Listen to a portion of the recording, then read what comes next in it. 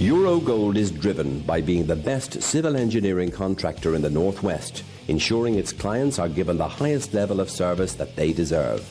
Eurogold work in a wide range of industry sectors, including house building, highways, commercial and industrial build.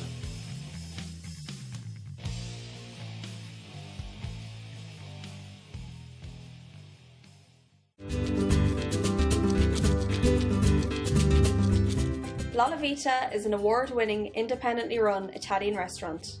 Located on Rose Lane in the heart of Liverpool, real Italian-style dishes, using the best ingredients, skillfully prepared by our chefs.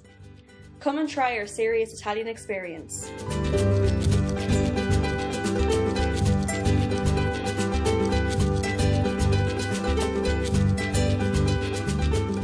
The Warrington Irish Club. Friendly and welcoming club keeping the Irish culture alive. We have Irish and country music every Saturday night, tribute nights, race nights, charity nights and karaoke. All live sports are shown on big screens. We have snooker, dominoes and crown green bowling teams along with arts and craft. Pop in for a friendly welcome and book your event at the Warrington Irish Club. Give Frank a call on 01925 243 363. Mulligan's Funeral and Monumental Services are a family-owned funeral service first established by the late Brian Mulligan in 1996.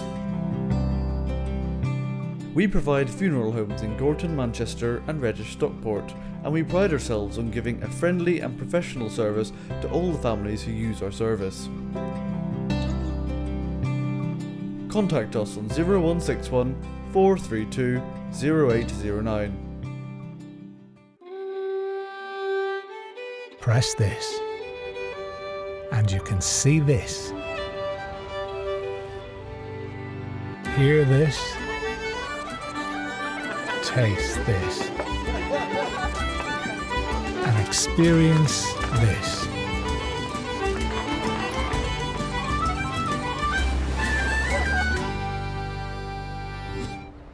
Press the green button at ireland.com.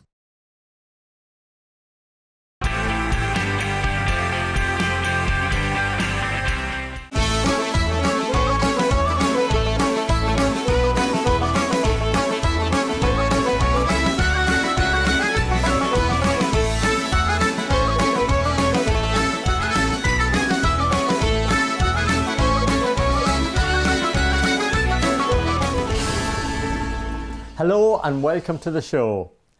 This week we'll be meeting Britain's oldest carer, Mary Houghton. She recently celebrated her 90th birthday. But first, we're off to meet Anthony and John Kennedy, whose dad, Paddy Kennedy, came from Dublin. He played for Manchester United, he was a Busby Babe, he also played for Blackburn Rovers, Southampton and Oldham Athletic. Paddy sadly passed away in 2007, but his two sons, John and Anthony, have some lovely stories to tell about their dad. He was from Dublin, and obviously his dad ran teams around Dublin. His oldest brother played in the cup final. My dad was the youngest, and he ended up doing really well. He was Irish schoolboys captain, and they beat England famously at Goodison Park in front of 40,000 people, I believe. And that's when he was first spotted, when Sir Matt Busby had started the Busby Babes in 1953, and he was scouring Britain and Ireland for the best young talent, and my dad was considered the best young talent in Ireland because he was Irish schoolboys captain, and they just beat England in front of 40,000 people. So that was the start of him coming to Manchester. He was around 15 when he first came to Manchester United, yeah. And he'd played, as Anthony said, he played against England at Goodison Park, and they won. Never done before or since. They beat England 8-3. Wow. And he was scouted. He went back to Ireland. One of his parents had died when he was 10, and one was 11. So his sister his eldest sister, he was the youngest of 5. She made all the decisions, and she said he can come over, but on the proviso that he studied something just in case he didn't make it. So they sent him to be an electrician, and in the evenings he trained at the Cliff in Salford. That's where they trained back then. And him and another guy, I think it was Hamilton, Tommy Hamilton, they were the first two Irish boys as 15-year-olds to come to British clubs. Oh, 1953, it was a special year for my dad and any Manchester United fan. Yeah, it was the inaugural Youth Cup 1953, and they won, and not only did they win, all of those players, all 11, managed to make the first team. So it was a very special year for football, very special year for all them people involved, yeah. The Munich air disaster, a very, very sad time for all the families, all Manchester United fans, and of course your dad was involved around about that time. He was. He'd left the year before. He didn't have to go. The famous Johnny Carey was Blackburn's manager, and he made an offer for my dad. So my dad was understudy to the great Roger Byrne, who died in the Munich air crash. His mate Sandy Busby was at Blackburn with him. Matt used to drive him there sometimes. I think it was 1 week when Matt had to go to Munich, obviously, and he's coming back with Sandy, and my dad said to Sandy, "Look, the placard, Munich air crash." And my dad went back to the house with Sandy and helped with arrangements for him to go to Munich. But it was really sad for my dad because his best pal, Billy Whelan, I think they've got a bridge named after Billy in Dublin. Yeah. But that was my dad's real close pal. They would, every 6 weeks, my dad said, we'd flick back to Dublin, and yeah, and he was a tremendous player. You know, and to be with them like guys for 5 years, 5-6 years, or whatever it was, you know, he was absolutely devastated going to all the funerals. So yeah, it was really sad for him. Roger Byrne was England captain and United captain, and 5 years older than my dad, so he didn't see a path as a regular first teamer in that great team. He was 12th man his last 3 games, and he knew that he was wanted at Blackburn. So Johnny Carey said, if you come here, you're in the first team straight away, and you'll be playing for Ireland, because he was manager of Ireland at the same time. He went, made his debut there at Blackburn against Barnsley, got man of the match. So Matt Busby went to see him. He used to travel, as Anthony said, with Sandy.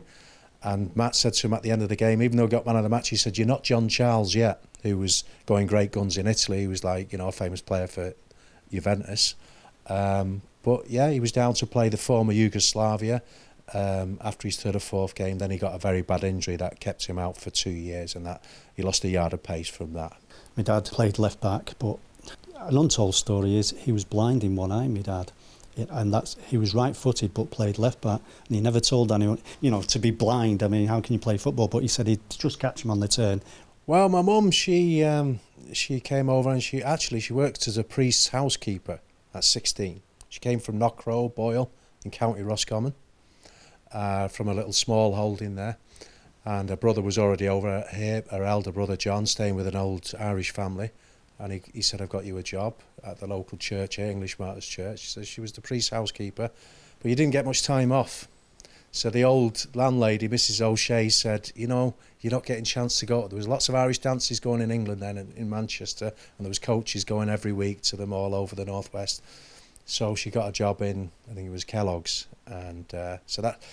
But actually, how they met was there was some presentation night at Kellogg's, and my mum was brunette, beautiful looking woman, big brown eyes. She was with her fiery red-headed sister, Kathleen, and they were sat having a drink at this presentation night with the company, and Manchester United had been asked to send someone as a representative to, I think, present a trophy.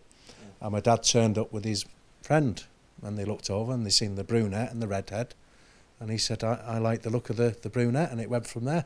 They had 4 children, me being the youngest, John.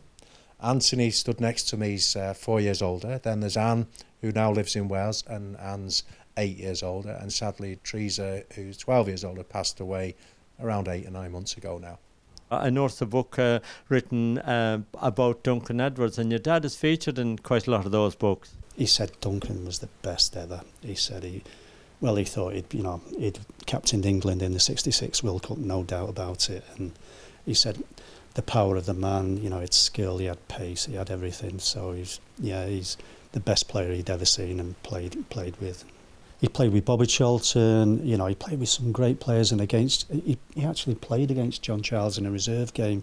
And my dad really revered him. He said In fact, my dad said he pulled out of a challenge with him one time. He was playing against him, and John Childs come in with his head, and my dad he said I could have took his head off, and I pulled out, and John Childs come back and said, "Well done, son," to him. He says, I couldn't, anyone else had I'd gone followed through, but I couldn't do it on the great John Childs. And your son Kieran is a great footballer and has had a good career as well. It all started when my dad used to come babysitting, and he'd kick me out to babysit. He'd never babysit for us, would he? No. But I think he's seen something of himself in my son, and he'd be playing football with him in the hallway, and and he'd be showing him all these tricks. He'd be only 2, 3, 4, and he followed him everywhere until my dad's health got bad. But Kieran he got scouted at Man City at a junior age, at 6-year-old, and then got to 9-year-old, and they took him on like as an apprentice there. So he stayed at Man City till he was about 19, and he played with the likes of Harry Kane or Jack Butland. The list is endless, and he went all over the world playing against all these famous Real Madrid players and Bayern Munich players that you see today. But then he gets a real serious injury, which it took a lot out of him. Just a bit like my dad, unlucky with injuries. He was flying up until he was about 21. Well, my dad did a speech for our local team, and he's tried to compare yesterday to sort of today's football, and just look at that pitch George Best is playing on.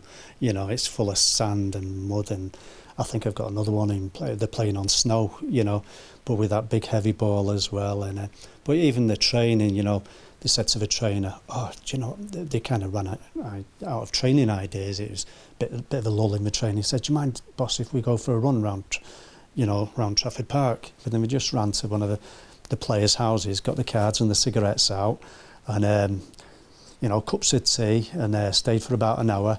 And then they said, "Oh, we better go back to the stadium now, where the trainer is." And after about 100 yards from the stadium, they put a sprint on, get a sweat on, and you go, "Oh, well done, lads." John, tell me about this famous telegram.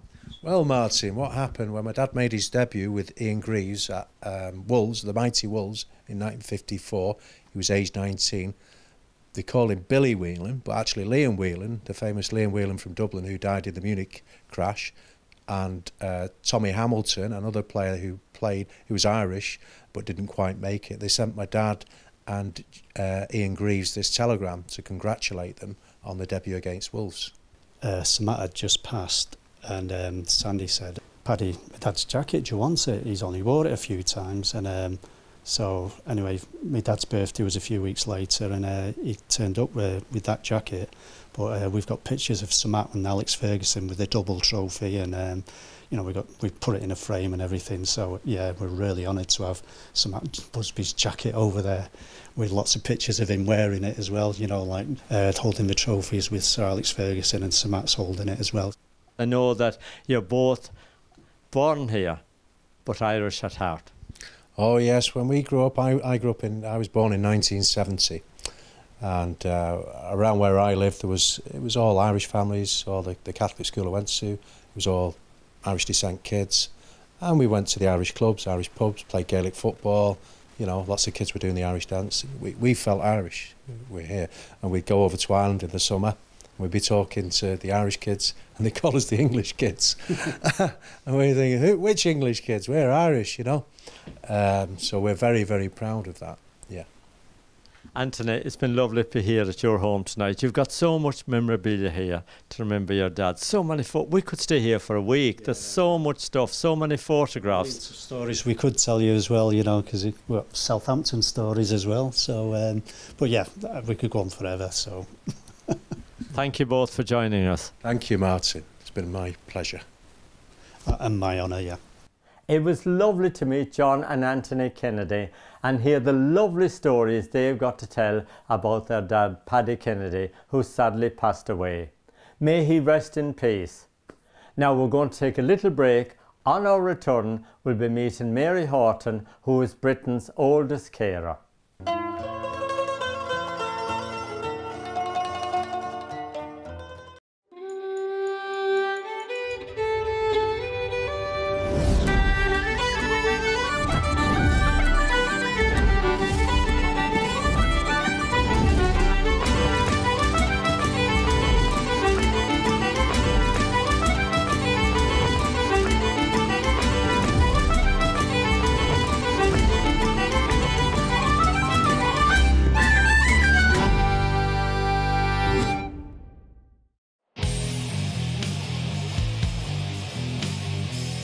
Eurogold is driven by being the best civil engineering contractor in the Northwest, ensuring its clients are given the highest level of service that they deserve.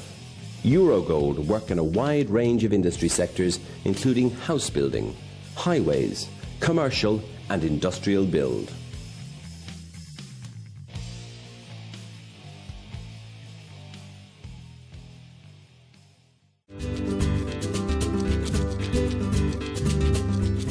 La Vita is an award-winning, independently run Italian restaurant. Located on Rose Lane in the heart of Liverpool, real Italian-style dishes, using the best ingredients, skillfully prepared by our chefs. Come and try our serious Italian experience.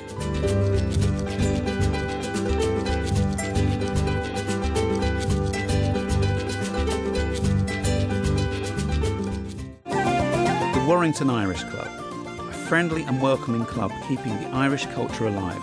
We have Irish and country music every Saturday night, tribute nights, race nights, charity nights and karaoke. All live sports are shown on big screens.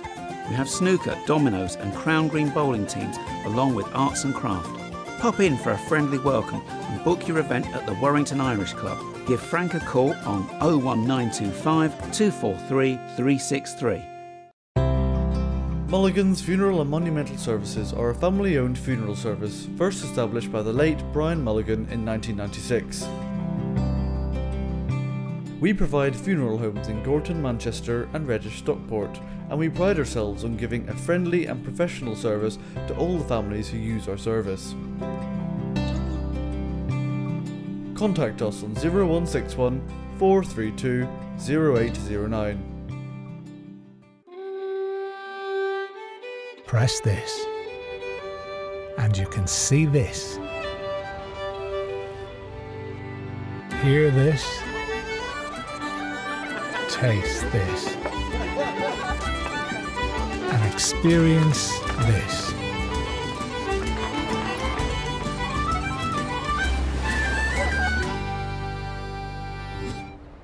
Press the green button at ireland.com.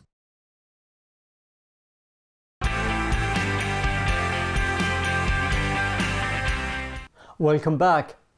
Now we're off to meet Mary Houghton, who recently celebrated her 90th birthday. Mary hails from Achill in County Mayo and immigrated to Southport when she was only 16. She's been working at the Tudor Bank nursing home for the last 30 years and we went along to meet her. Mary, tell me a little bit about growing up in Achill. Well, I went to the national school when I was 4, I believe, so my mother told me. She sent me at 4, and I was very good. So they kept me, usually it's 5, but because my dad worked away, she was on her own, so she wanted to work on, she had a small holding, and she worked on, you know, she had nobody, only herself to do it. Yeah. So she worked very hard. Now, you immigrated at a very young age. Tell me about that and tell me why you left home. I left home because there was no work. And all the villages around me, most of them came over to England to work in the hospitals because you got accommodation there. And we got to the stage then that we loved Woolworths. We loved Woolworths because you could go pick up your things and just go to the counter and pay for it. You didn't have to open your mouth because once they heard the Irish accent, that was it. So, but we sort of worked it out that they had respect for us in the end because we worked hard and they couldn't do anything else but respect us because, you know, and we're great mates now. I love the English and I married an Englishman, my children are English and yeah. I was 16, you couldn't join nursing, you couldn't, not that I could afford it. If you were under 18, it was cadets and they didn't get paid, but we couldn't afford that. We had to get paid, so we went domestic. first.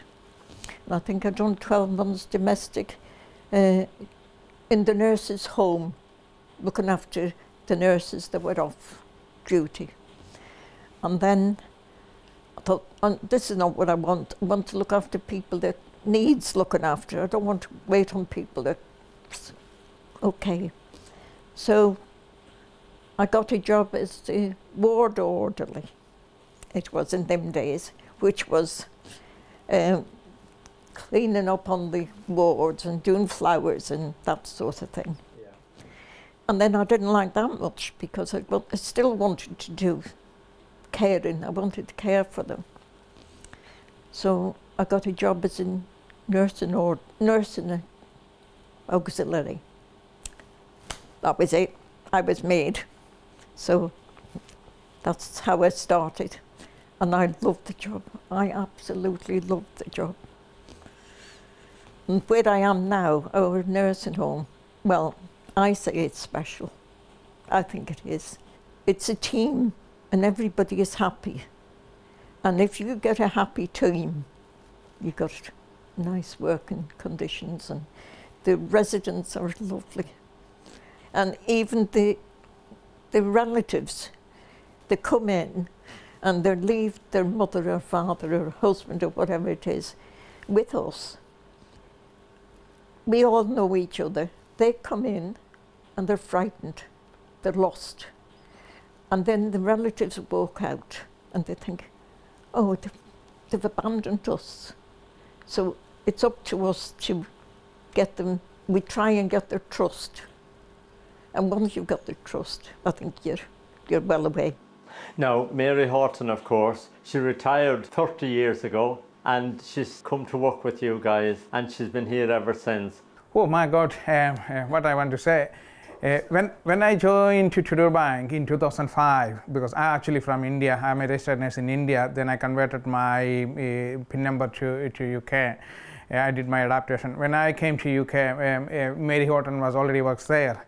And what I'll say, you know, because as I'm a newcomer, she really looked after me. I learned a lot of experience from her, you know, when I see her work ethics, her spirit, her, you know, her that active energy,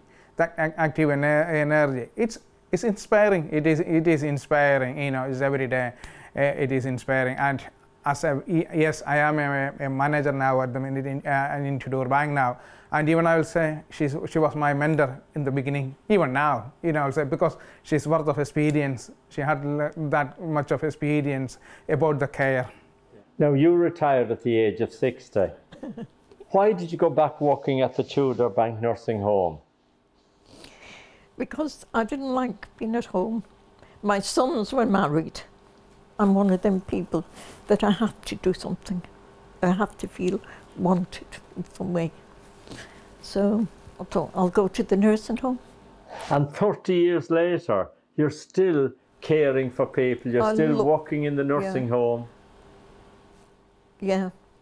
And if I went in this morning and you go in, you say, hello, and smile at their face. I always saying, or as a manager, I seen even her presence will make the difference in the residents' approach. Even when they are sometimes very agitated or restless, when Mary's presence will make them too happy and cheerful. You know, that kind of technique, because that's the worth of experience, as I said, the worth of experience she's presenting there with my residents. What inspires you to keep you going, to get you up in the morning, get you out for work, and you go in and you care for people? Maybe some of them are younger than you, some of them are older than you. How do you manage all that? Well, I feel they feel that I'm one of them. So I get on with them really great because they say, oh, come and tell me this, or, you know, because I'm old and they think I'm one of them, that's fine. And now you don't wear the uniform because the uniform means authority to them. So they think that I'm just one of them too. We are like a family. Yeah, my staff, my residents, when somebody admitted into Tudor Bank, they are part of our family. Any new staff come to Tudor Bank to work, they are part of our family. We work as a close family. Now, if families at home watching the programme tonight would like to come and see you and Mary and maybe get their mum or their dad or the loved one into your care home, how can they do that? Anybody can come and see and look at me and see Mary, how she works, how the care home works. They can always welcome to and watch it. Come and see Tudor Bank. Yeah. I'm originally from a Catholic family, and I still follows that my faith, because if I didn't go to a church in one Sunday, my family will ask, you been in the church? My mom and dad will ask, you going to the church this morning or not? You know, that's the way I grew up from my childhood, and we'll still follow that. You know, if I get an opportunity, if I'm free, I will take my full family. You know, we go to the nearest church in Southport. Yes, we have. Yeah. Now, you received 2 National Care Award Lifetime Achievement Awards. How do you feel about that? Very honoured, very honoured. Yeah, because I never expected it. But I always say I didn't achieve that. My workmates, we were all teams and we were all in it together, not just me. It was for the home. Have you been back to Achill, or do you intend to go back to Achill? I'm going back in July. They're having a big wedding there. My niece's daughter is getting married, and there's 22 from Southport going back for the wedding, so I'm going with them.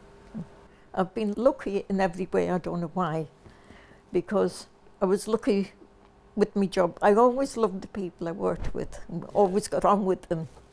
And then I got married and I got the nicest man God put on earth. Yeah. They loved him in Ireland. Oh, they loved him. They didn't love me that much, but they loved him. My mother adored him, and all my family, they loved him.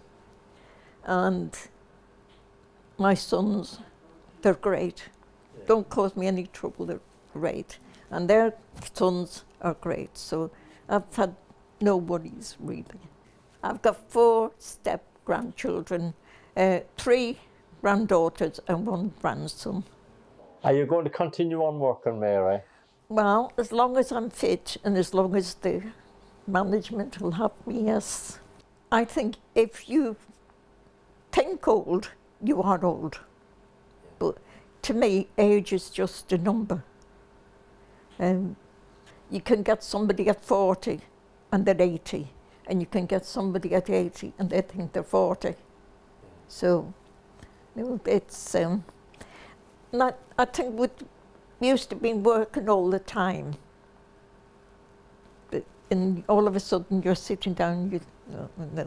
No. Well done to you, Mary, and many congratulations on your wonderful achievement awards. You're an outstanding lady in the community, and the wonderful care and attention you give to all the people at Tudor Bank Nursing Home. God bless you, and I hope you continue to work there for a very long time. Now, that's the end of the show for this week. We hope you'll come and join us next week again at Thursday evening, 7:30, with the Irish in the UK. Take care.